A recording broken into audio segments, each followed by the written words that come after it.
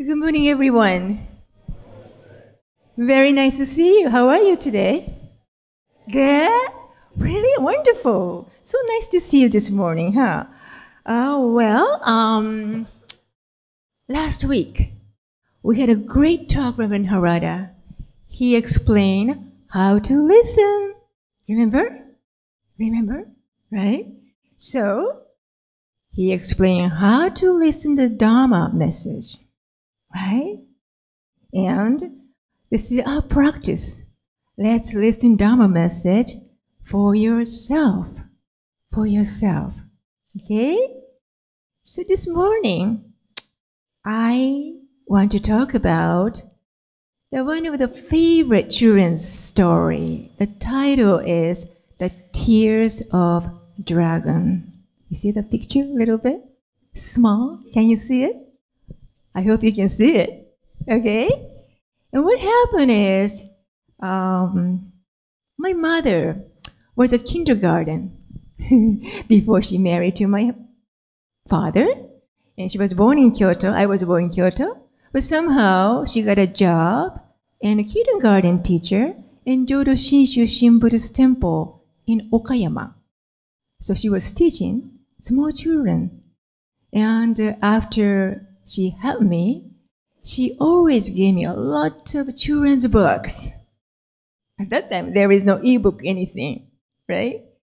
These days, all the children wants to see the screen ebooks. But when I was a child, many, many years ago, I want to tell how many years ago, but I had a lot of books. So this is one of the books I had. I still have it. This is The Tears of Dragon. Yes, tears. You know, tears, sometimes you cry, do you? Tears of a Dragon. So I want to talk about this story. Okay? So, you know what dragon is? Have you ever seen a dragon? Do you see dragon in the zoo? No. Dragon is kind of a mythical, right? Kind of monster. And gigantic reptile. Yeah. Long tail, big mouth, big eyes, flying around. Okay, that's the kind of story I tell you today. All right, so you can see, follow my story. Actually, the story is made by Hamada Hirosuke. Hirosuke Hamada. He is a very famous children's writer, children's story writer in Japan. So I translate it. Okay, so let's enjoy the story. You see the picture?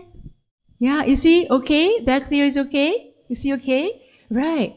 Yeah, I think this picture is sort of the story in China. Very nice, beautiful clothes and hat they're wearing. And there was a county in the south area, probably in China. And there was a big dragon was living. You can imagine what kind of dragon it is. And other people told children, behave well, or the big dragon will take you to the mountain, and you will not be able to come back to this village. The children were very afraid of the dragon. Okay? So the big dragon was living deep in the mountain. You see that? The kind of green, and you see some kind of big, long tongue. And his eyes are big as a basketball, right? Big. And his mouth was wide from right ear to left ear. How do you think? Can you imagine? And his tongue was long, just like a burning fire. That kind of dragon. He was living in the mountain. Even though the dragon looked so fearful, there was a child named Lily who was never afraid of the dragon. So Lily felt sorry for the dragon because he was feared and avoided by the people.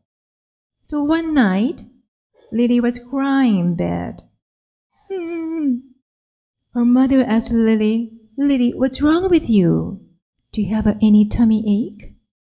Lily said, no. Her mother asked Lily again, so, what are you crying for? Lily said, I feel so sorry for Dragon. He is lonely. He has no friends.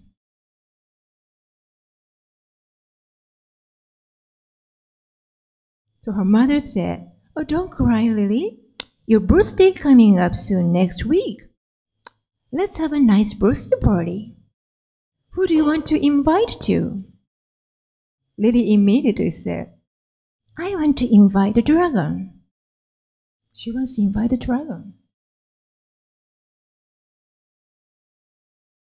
So next day, Lily went home and started looking for the dragon in the mountain. She goes, Dragon, big dragon, where are you? Where are you? Right? And Lily walked far and became very tired. She leaned against a tree and took a nap. Later she called again, Dragon, big dragon, where are you? When you hear my voice, please answer me.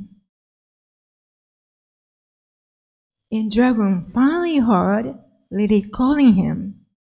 Dragon was puzzled. What is that? Is that a human voice? People never call me. Instead, they always fear and avoid me. Who on earth is calling me? Dragon finally answered to Lily. Who is calling me? What do you want?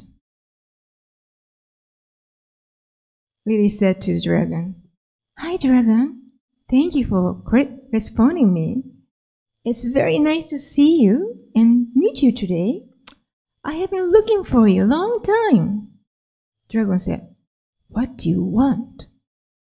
Lily said, I don't want anything from you. I just want to invite you to my birthday party next week. Can you come? Dragon looked confused and said, Am I invited to your birthday party? The dragon kept looking at Lily. In the meantime, tears came out from his big eyes. Are you sure you want me to come to your birthday party?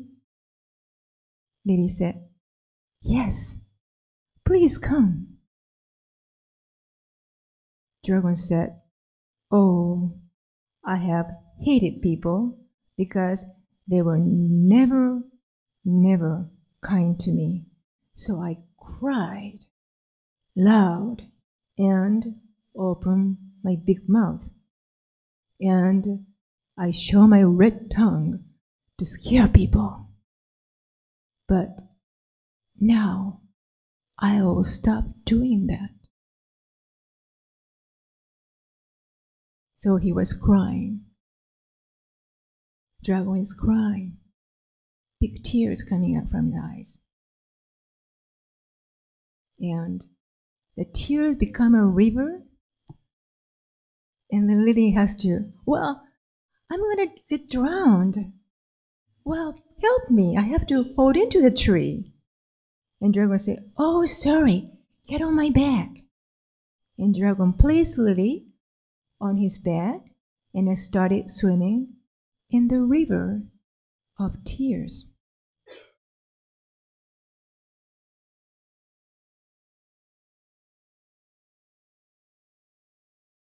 Dragon said to Lily, and I am very happy. I have never been happy all my life.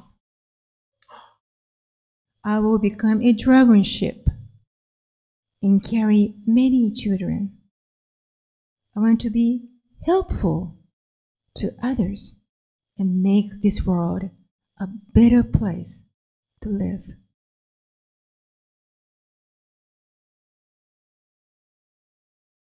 So Lily returned to his village and riding on a dragon's boat. And the villagers were very surprised to see her standing on the dragon's boat. Her birthday party will be tomorrow. This is a story of the tears and dragon. Got it? Got it? You liked it? Did you listen to the story? Yeah, really? Very good, very good. So, as I said, they're trying to listen to the essence of this story. Everybody has a different perspective, understanding, I think. But what if you are a lily? Do you invite the dragon to your birthday party? Do you? What if you're a dragon? How would you feel? Right? This is how to listen to the Dharma message. What if me happening that thing to me? What would I do? Right? So before encountering the Jodo Shinshu Shin Buddhism teaching, I think I was just like a dragon. I was a dragon. Living alone by myself in my own and in my own world. Sometimes I complain a lot and never appreciate what I had, what I received. And I received the Amida Buddha's invitation many, many times. Many times. But I was not ready to receive, and I rejected, and I never believed it. That was me. But finally, luckily, I was able to receive it. I was ready to receive it with open my heart and mind. So, I'm in a Buddha's invitation. The invitation is very simple. We want you to be truly happy. We want you to fully live your one-time life. That's the message, right? So finally, the invitation came to me, and I was able to receive it, and I was able to appreciate it. And I received it. It's very interesting. New world open up. Wow, this is a totally different world. I don't have to stay in my own world anymore. That's what the Jodo Shinshu world, open up for you. Totally different perspective, right? That's a really new spiritual world open up for you. In the meantime, I felt I want to do my best within my capacity, and I want to enjoy of whatever I receive with others, with everybody in Sangha. That's how I receive from this story. So this dragon, tear of dragon, is a very, very simple story, but has a deep meaning when you listen to deeply, right? So this is how we listen to the Dharma message.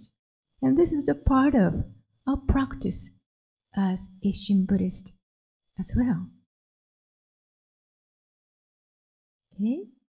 Well, everybody listened to the message very well today. I love the children's stories. And whenever I have a time, I want to translate whatever I receive.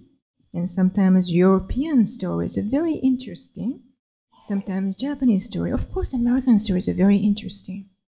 I think that very important to share the Buddha Dharma with the small children. Dharma school is very, very important. And we all come to the temple. Temple will provide you a wonderful spiritual place where you can touch Buddha, Dharma, Sangha, your friends. Right? Thank you very much for listening to the message today. Alright? So 12箇所. Okay?